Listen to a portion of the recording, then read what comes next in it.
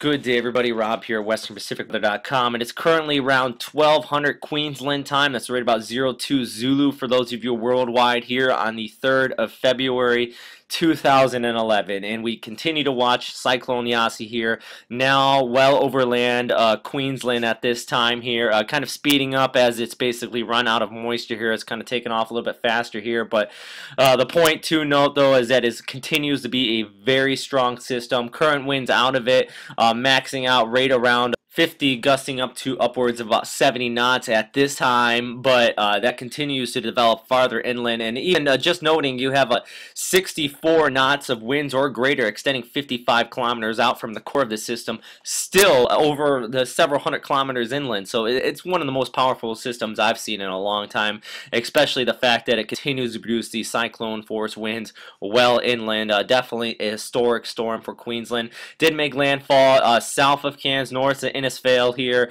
last night just after midnight. Winds at landfall right around 130 gusts to 160 knots. I know there's several different reports coming out. I'm sure after the damage is tallied up here, we'll have a more accurate estimate on how fast these winds were being reported. Many weather stations, once you start getting up winds that high, they usually get knocked out. For example, just offshore here at Willis Island, when the radar was knocked out and the weather stations were knocked out there when the storm was just passing just to the north here, and they were reporting upwards of about 130 knot sustained winds when that happened. So this storm is still very potent.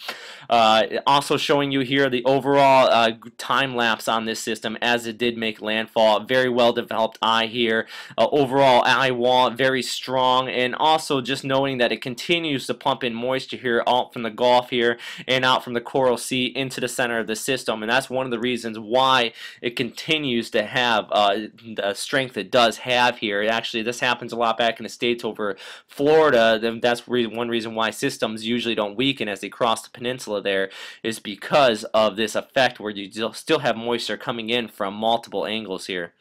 And on that note, actually showing you here the water vapor imagery, just showing all the moisture content in the air at this particular time near the core.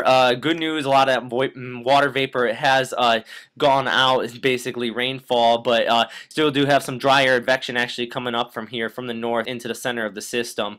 But you still have all this moisture coming here from the Gulf, the Coral Sea as well, having a lot of moisture being pumped in at this time. So out here in Townsville and even as far south as Brisbane, you're still seeing some outer rain bands throughout this entire area as moisture continues to get pumped in, and especially on the west side of the peninsula here, you still have moisture getting pumped in from that side as well. So still not out of the woods, even though we already passed landfall. I know a lot of people kind of let their guards down, but even the Bureau of Meteorology is still putting out that this system is very, very potent. As already noting, you still have cyclone force winds out there. Actually, a tropical storm force winds or greater, that's 34 knots or greater, still continues to extend far out from the core, approximately 240 nautical miles in the southeast, 140 in the northeast, and 170 in the southwest from the center of this system. So that's basically showing some destructive force winds are still very potent out there, even though it is well into the interior. If you're in any of these smaller communities into the interior area, you still need not to not let your guard down just yet. And here showing the satellite / radar. I'm showing all of Australia because I want to know how much the system is just engulfing all of Queensland here and taking up and affecting the weather everywhere here. You notice that there's lack of moisture farther out here towards the west. So that's basically because all of that's getting sucked up into the storm. Even farther to the south, you still see all these clouds here kind of rotating around the center of this system. So it's definitely the deepest system in all of the region, and it's affecting everything out here right now. But one thing I also want to note on this picture, though, is that the overall precipitation extending all the way down here to Brisbane, just showing that the system does continue to produce that onflow. And here also showing an enhanced IR shot, do noting that the center of the system is getting that dry air advection to it, but there still is these rain bands getting fed by the Coral Sea here and up towards north toward the Gulf of Carpentaria. Many of these rain bands still pose that tornadic threat, especially near the coast here. You still have that tornadic threat that's not completely over just yet. I know I mentioned this before, and it's still in effect. Especially a threat near the coast, you still have onshore winds coming in here and some rain bands. So I know that the worst is over with, but the threat's not just gone just yet. And also noting with the new high tide coming in this morning, especially locations down here around Townsville into the south here, you're still going to have a second surge coming in. You can also note that winds are basically coming around this system just like this, so you still have the wind blowing across the waters here, and even though the system, the center of the system is still well inland, the overall broadness of this system is absolutely huge and continues to be absolutely huge. It's producing another surge here, so not everybody's out of the woods here just yet. Everything still is producing these surges, high winds near the center of this system. So just noting, especially here with the all this moisture coming in, as I already noted, that tornadic threat. I would say in this entire area here, you're possibly still going to have a tornadic threat, and even up here towards the north, there's a possibility here as well. I know many of these areas here are much more remote, but for the people that are there, there still is that threat. And also noting all these rain bands dropping a lot of precipitation out here. I mean, it's not measured in millimeters, it's in centimeters. It's huge, and the overall broadness of the system is remarkable. I know that many people realize that this is a record-breaking storm by many means. One of the strongest storms in nearly 100 years out here, and almost in recorded history down here in Queensland. So it's going to be one to remember at this time. And here's the most recent warning from the Bureau of Meteorology. As already noting, that 64-knot wind radius here is still extending out from the center of the system. So even though you are farther inland here, you still have that very destructive winds right around your core, and even farther out to the west here, you're still going to be seeing these destructive winds here. So that's really what I got for right now as far as what is going on right at this time. Where is this system going to be going? Well, this is actually showing here by this Thursday in the evening, all the way out towards the Northern Territory. The system will continue to drift, gradually weakening while it do so. And the more it gets away from the water, especially the Gulf here and the Coral Sea, the faster it's going to weaken. But the faster it's going to go likely here as it gets farther away from those moisture sources. Believe it or not, a lot of weather systems, when they get away from conditions they like, they actually speed up. For example, when you have a strong low move over a warm area of water, sometimes it actually tends to slow down because it likes that water.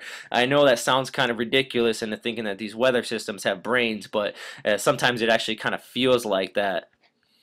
And here showing you from the GFS actually 24 hours after that here on a Saturday, the evening of Saturday into Sunday morning, the system, the remnants will be all the way out here towards the Western Territory, basically running north of this area of high pressure to the south here, and also another area of high pressure just off of Perth all the way down here to the roaring 40s here. So that's really what's going to be going on right now. It's basically going to start making a beeline out towards the west and eventually dropping some precipitation out here on the Western Territory, and even as far west as Darwin could see some precipitation out of this. Not to the effects of where Queensland has seen it, but just noting that even as far west as Darwin could see some remnant precipitation from tropical cyclone Yasi here.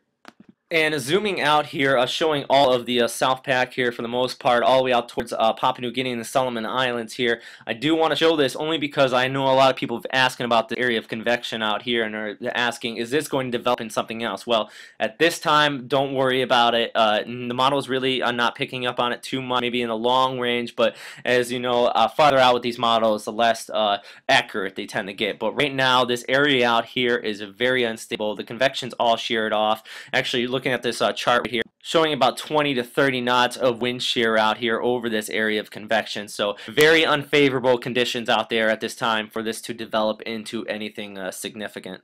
And ending here with the most recent visible satellite imagery showing no real tight eye wall in there anymore. You have a lot of this dry air advection to the south, as I've been noting. Actually, you can see through some of the sky in some of these areas. But these rain bands here along the northern periphery, extending all and wrapping all the way around here, is definitely where the highest amount of this precipitation and those higher winds are going to be located at this time. But that's all I got for now. Thank you, everybody that continues to send in messages and send links and providing information. I think that's one of the best things about this day and age. If you look around YouTube here, there's plenty of just regular people that are just sending in their videos about damage and reports from their local areas. I encourage everybody to do that if you do have the means. Just getting the information out there and just passing it along is always a great deal, and especially spreading your word out through the world here. And also another thing I want to do note is that this year is going to be one of those years of this great forecasting and great handling by government officials. Noting that Bagasa in the Philippines back in November dealt with Meggy incredibly awesome. They evacuated evacuate all the areas. Well, just comparing that now to the Bureau and the Australian government down here handled this storm awesomely. Right now, no reports of any serious injuries or deaths. That is as of this time. I really want to stress it at this time. Still some very remote areas that have not reported in at all. So hopefully and hope to God that that no damage reports or no deaths or casualties come from that. Still plenty of damage reports, but thank you everybody though that continues to bring in those updates, and I'll have another update this evening. Going to start recapping on the storm looking out now. So I know if you're watching this from the North Pack, I've been neglecting you guys up there recently, so I'm gonna have another update soon about some another code search coming up pretty soon as well here. So thank you everybody for listening, and that's all. Bye.